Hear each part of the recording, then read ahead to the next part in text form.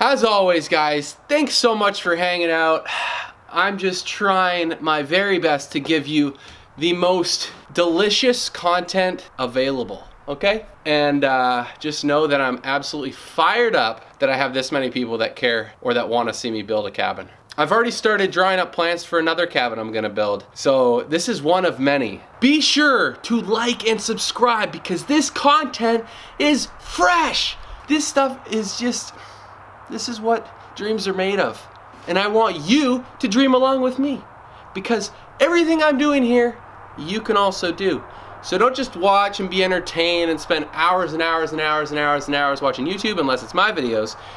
Get out there and do something like this, because let me tell you, it is a lot of fun, and it's just a really fun way to get outside, learn something new, and become better at something that you could get better at. God only knows I am not a master builder, and I'm learning how to build a cabin, and you guys are hanging out with me, which in my opinion is a win.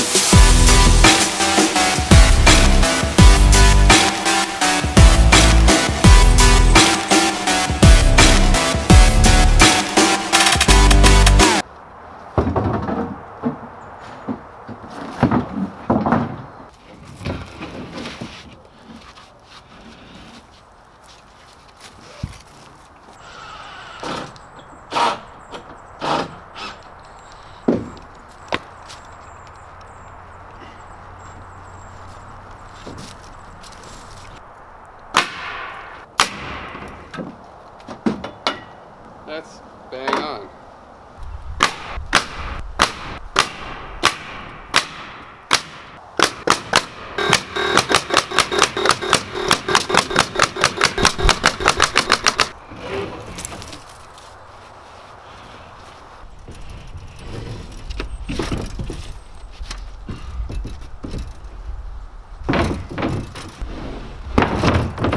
Oh, this is hard.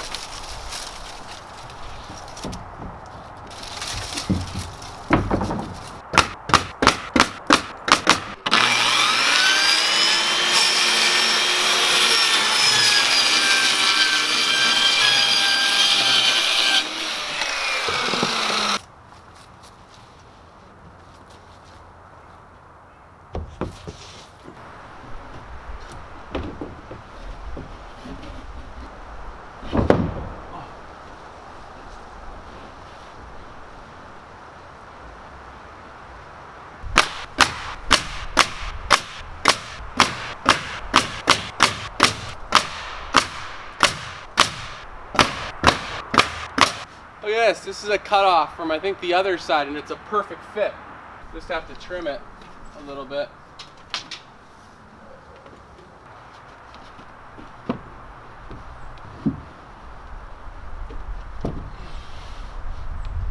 Look at that.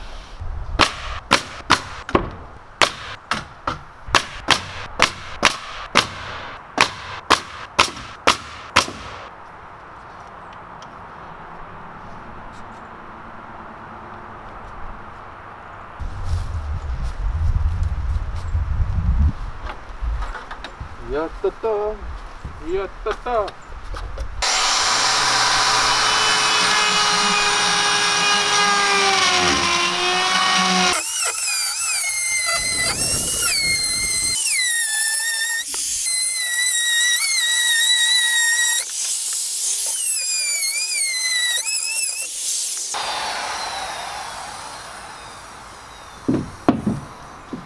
Whew.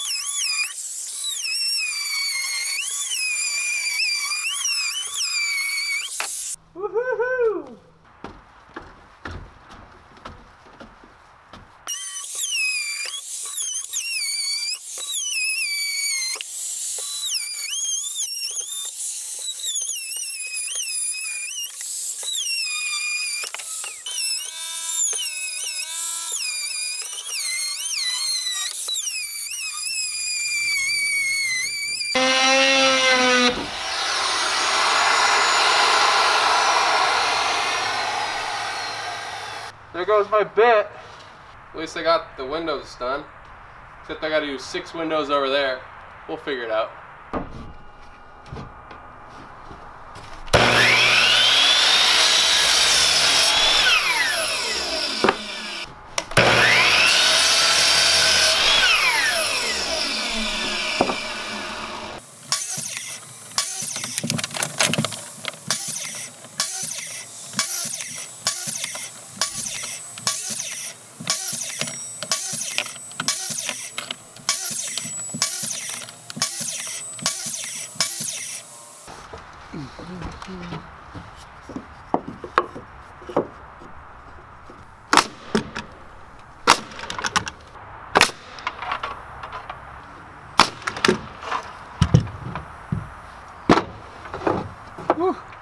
So what I'm doing right now is between my rafters, I'm just adding some like scabbing on some blocks so my sheathing could go all the way up into the rafters, because I'm gonna have these exposed on the outside, and then I can pack in insulation on the inside, and then I can sheathe on the inside. There's probably a better way of doing this if I kind of planned for it a little bit better, but c'est la vie. We're here now, and we're making it happen.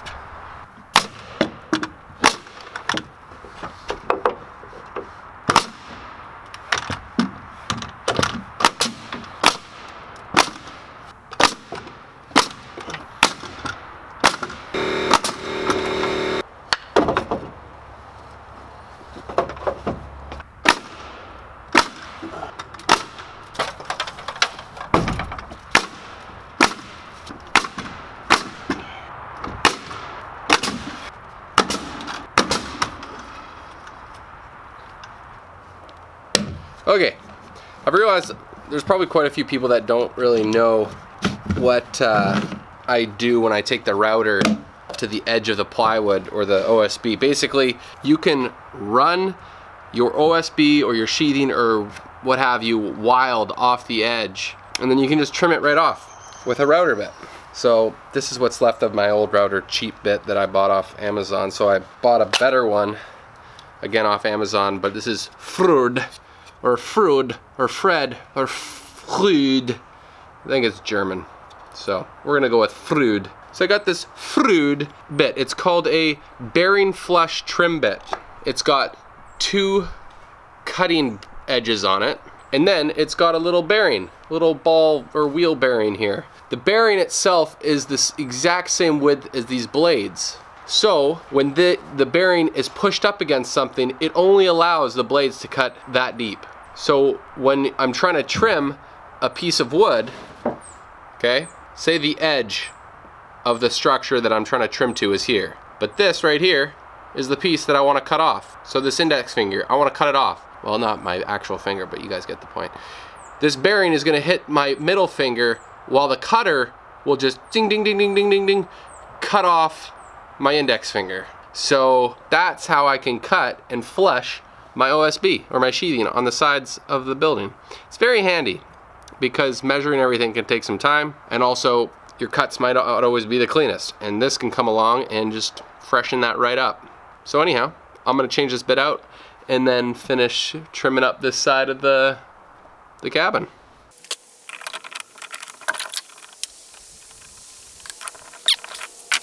I know what you're thinking, man, that is an old router, and you're right, it is. It is an old router, but you know what? It works super well.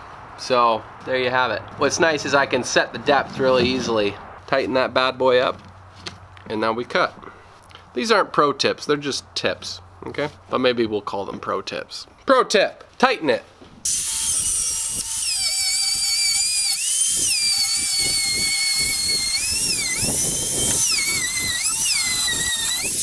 That's a good bit. Way better than the other one. Yeah, baby.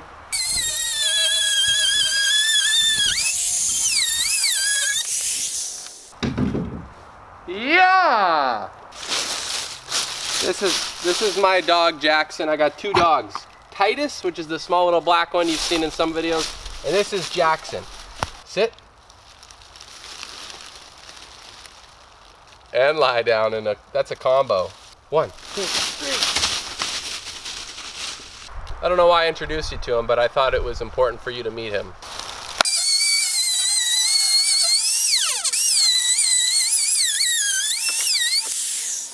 All right, little pro tip here. Again, it's just a tip, but we'll call it a pro tip. I am doing this sheathing by myself, obviously, and you know, God only gave me 2 arms and 2 hands. So to make up for that, what I like to do is I'm gonna come down all the way with my sheathing, and it's gonna be a nice one solid piece from my sheathing all the way down to this bottom beam here. I don't want it going all the way down because then it's going to be close to my pile foundation here where the OSB will then get possibly wet, you know, because it's sitting on something flat. So I want to keep it up from that. And how we're going to do that is by just putting a screw or 2 the height that I want the bottom to be at, and then that way when I put it up it'll be resting on that, and Bob's your uncle. So we're just going to come down, let's go 4 inches here. Beep, boop, beep, beep, beep, boop, boop, boop, boop, beep, boop.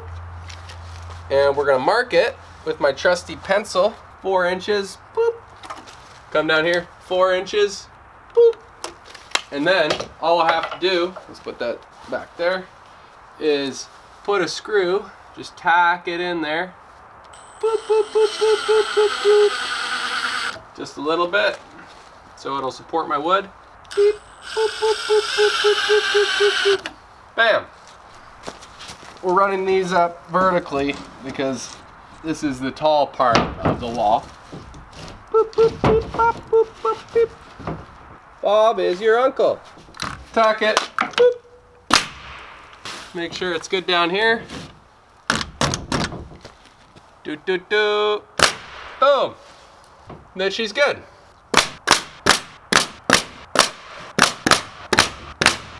Follow the yellow brick road. Yeah.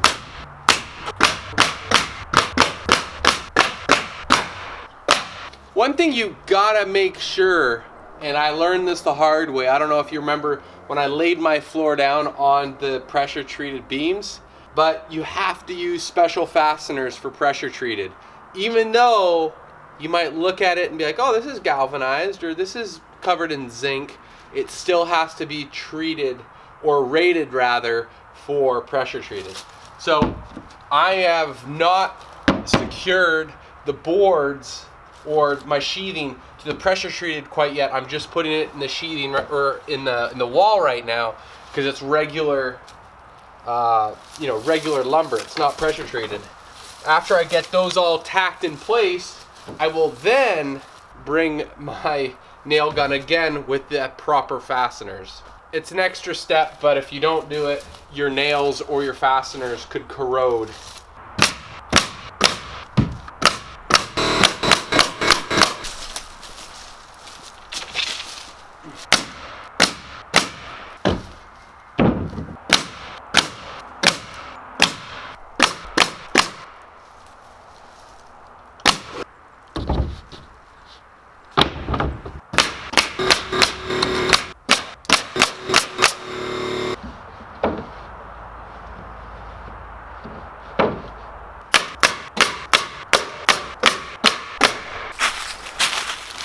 This way you're going to be able to see how big it is. It's a big wall. It's 12 feet plus probably a couple feet from the bottom and the top. Gee, huge!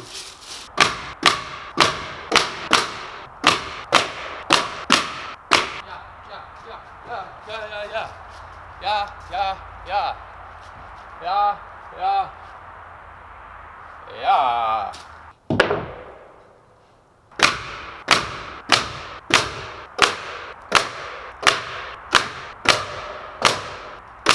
Oh!